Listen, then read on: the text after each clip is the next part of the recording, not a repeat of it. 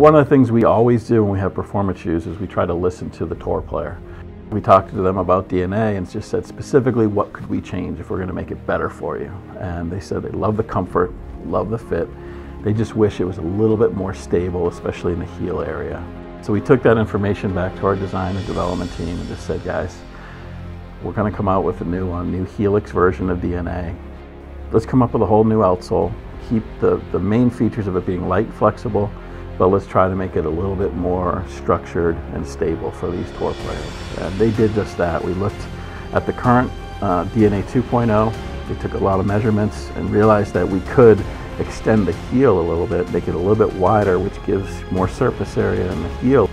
And it really increased the stability features when we tested the product when they first came out, the first iteration of Helix.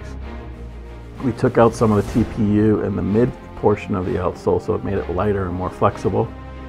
But the biggest thing I think is to make it a little bit more structured, a little bit more stable underfoot, so now when they can really go after the ball and feel a stable platform.